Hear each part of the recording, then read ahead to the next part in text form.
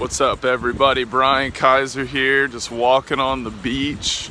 Just want to do a quick little devotional video. I kind of quit doing videos, other than TV stuff, obviously, for a while, but people have been asking me to get back to it, so I'm gonna do it. I'm gonna try not being such a lazy butt and do more of these. Anyway, I was reading a cool verse last night that I thought I'd tell you guys about.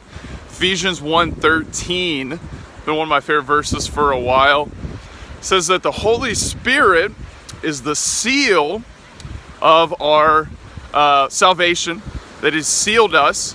And Paul also uses another word there. He says a guarantee or a promise, or if you're, in some other translation will say an earnest guarantee.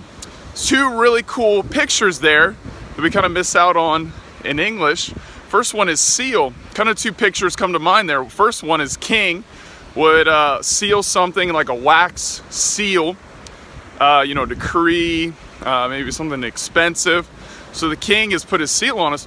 The other really cool one is in that culture, you could also use that same word for engagement ring or wedding ring. Pretty cool. Holy Spirit's our engagement ring or wedding ring. We are married to God, betrothed to God, like Hosea talks about. Ephesians 5, also really good for that. Second one, guarantee.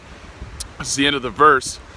And the word guarantee, very similar concept going on. Guarantee is it's a guarantee. But again, in that culture, another meaning of that word would simply mean a commitment to be married, or engagement, or in that culture, betrothal.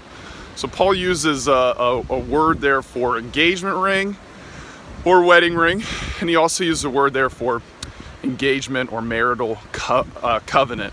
Pretty beautiful. Holy Spirit is yours. He's been given to you to lead you into a love encounter with Jesus. He's not there to just teach you good theology and make you a fine, upstanding Christian, which is great, but he's there to bring you into a love encounter with the bridegroom. Have a great day.